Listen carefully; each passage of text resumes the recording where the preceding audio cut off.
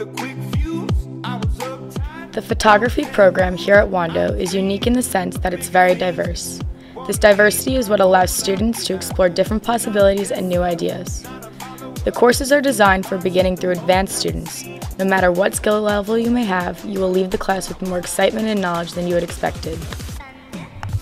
If you're a student at Wando who enjoys photography but you aren't really sure what to do next, here are a few simple steps to get you on the right track.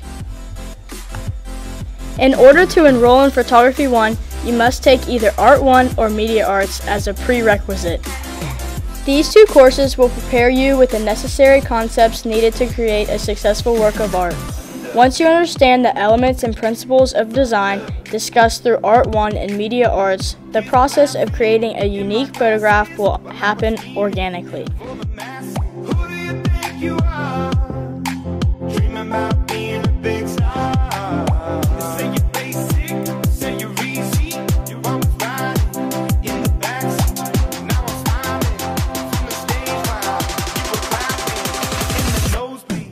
Once you've completed Photography 1, you can move on to Photography 2, where you can experiment with a variety of technical and creative skills.